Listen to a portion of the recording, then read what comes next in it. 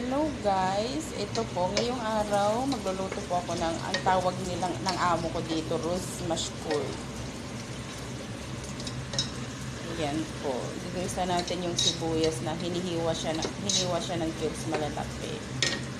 Ayan po, ilagay natin yung kamatis, hiniwa rin siya ng malalaki cubes.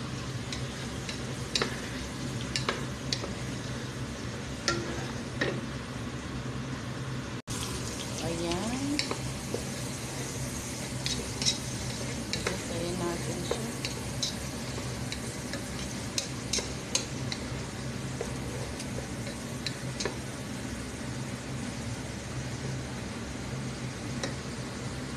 Maglalagay po tayo ng garlic. As usual, gumagamit po ako ng cubes na garlic. Binlender ko po yan. Ayan.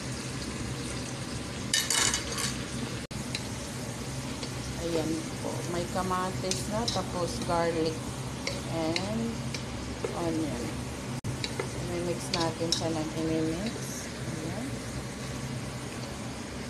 Lalagay po tayo ng Maggi cubes para mas malasa. Ayan po. Dudurugin natin.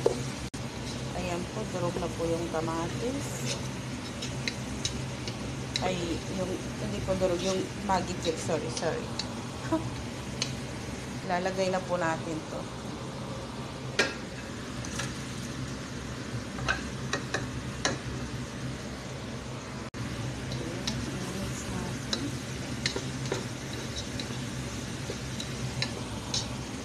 Ito po, mixed spices po ito. Nilagyan ko ng 1 scoop na cumin, 1 scoop na kusbara powder, tapos konting black pepper, tsaka white pepper.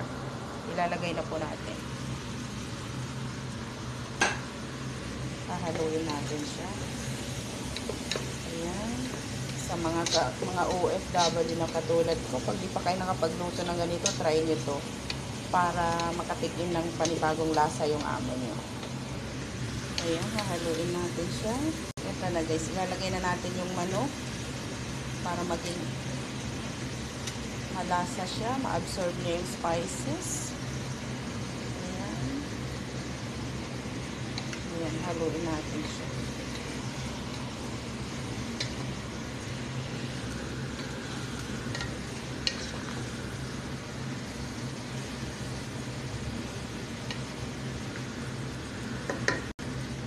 Ayan guys, tatakpan natin. Isisimmer natin siya ng 5 minutes. Ayan na po. I-mix natin siya. Tapos, maya-maya lang lagyan natin ng tubig. Para ma-absorb niya yung spices.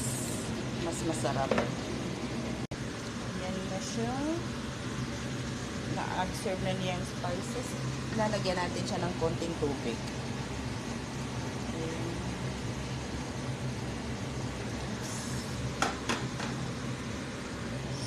Mix mo siya. Tapos lulutuin natin siya guys, papakuluan natin siya ng 10 minutes. After 10 minutes, ilalagay natin yung patatas na hiniwa ko ng cubes dito. Pagkatapos, after 5 minutes, yung kanin na ilalagay natin sa ibabaw. So, ayan. Lagyan lang natin siya ng asin.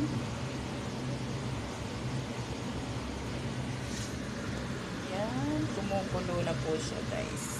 5 minutes more bago natin ilalagay yung patatas. Lagyan na natin yung patatas. Ayun. Haluin natin siya.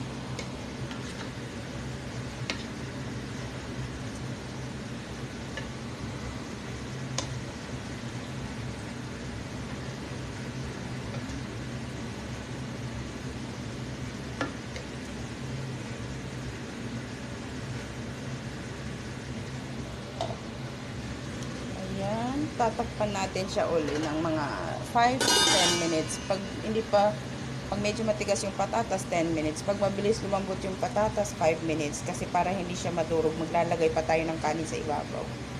So, ayan, tatakpan natin siya. Lagay tayo ng konting tubig. Lulutuin ko dyan yung kanin ng half cook bago ko ilalagay sa ibabaw nung nung manok at saka patatas na niluluto. Ayan, ilalagay natin yung kanin. I-half cook lang natin siya. Konting-konti lang.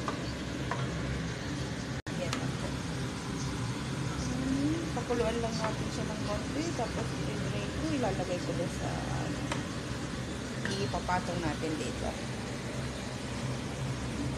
Ayan guys. Ito na po yung kanin na filter na po natin. Na-drain ko na. Ilalagay natin sa ibabaw.